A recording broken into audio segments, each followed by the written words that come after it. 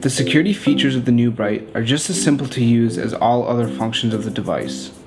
You can activate the security system from either your touchpoint or your smartphone. To set your NuBryte for security mode, press the bottom left shield icon on your NuBryte touchpoint. Press the check mark to activate your security. If this is your first time activating the security feature, you'll have to type in a security code that will be used to activate or deactivate your security system in the future. Type in your desired code and type it one more time for confirmation. Press the shield icon on the bottom left once again to activate your security. You now have 1 minute before the security system activates. Once active, any motion that the touchpoint detects will trigger the alarm system. If the security alarm is triggered, your home's lights will flash and you will get a notification to your cell phone. You can arm the system using your NuBryte app on your smartphone as well.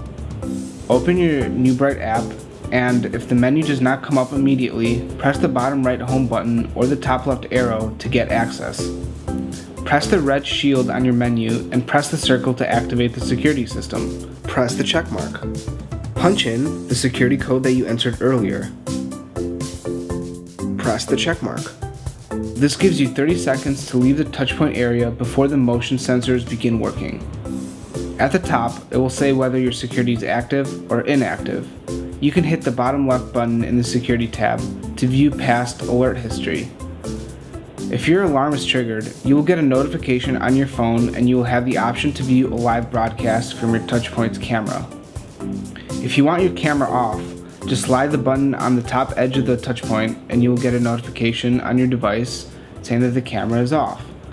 To turn the camera back on, just flip it the other way. Safety is the biggest concern that most families face. Don't worry, NuBryte has your back.